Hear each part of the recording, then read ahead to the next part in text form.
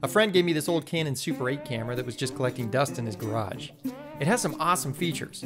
Power zoom with manual override, a silky smooth focus ring, auto or manual aperture control, a built-in CCA color correction filter for shooting indoors, and even slow-mo.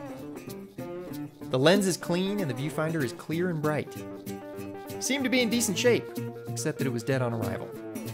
So I went to work on it. I found the batteries inside had leaked real bad.